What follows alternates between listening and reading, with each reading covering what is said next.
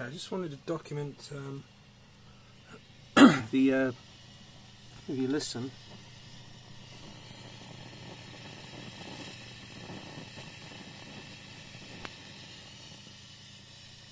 Kind of bacon and eggs frying thing going on there, which is the preamp valve out of the Fender Champ, which sounded really bad in the Champ, which is where all that the noise was coming from. Really trebly but intermittent kind of high-end hiss there, and it kind of needs to be kicked in with the volume control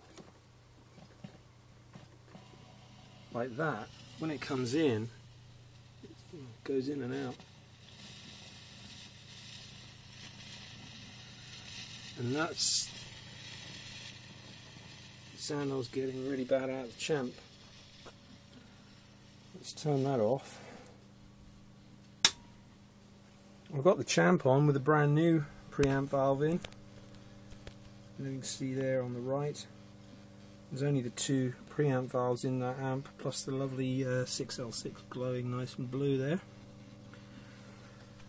And now, all you can hear is my Wi-Fi coming through this amp, which is that pulsating buzz, but on full volume.